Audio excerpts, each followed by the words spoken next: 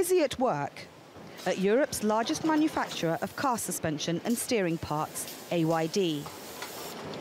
2 million individual car parts are made here every month.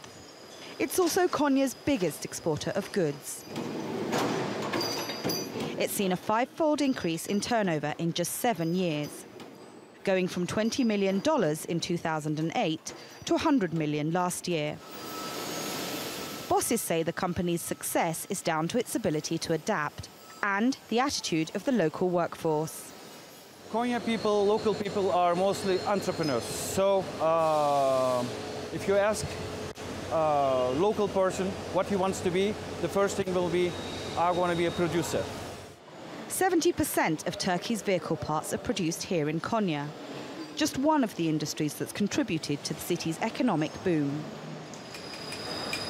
It's success stories like this one that's helped Konya earn its status as being one of Turkey's Anatolian tigers, a term used to describe a handful of cities whose economies have boomed in recent years. But it's not just car part producers. Metal, shoe and food product manufacturers, like cooking oil giant Zade, are also contributing to the city's success.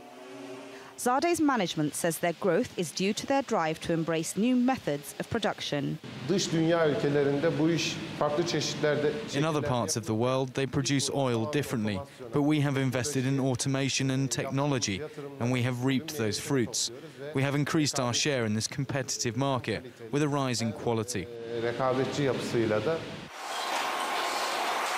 Where AYD has adapted, Zade has diversified, launching a new branch of the business, pharmaceuticals. New markets, new frontiers and new opportunities. Konya's big businesses know they have to work hard to stay ahead. Shamim Chowdhury, TRT World, Konya.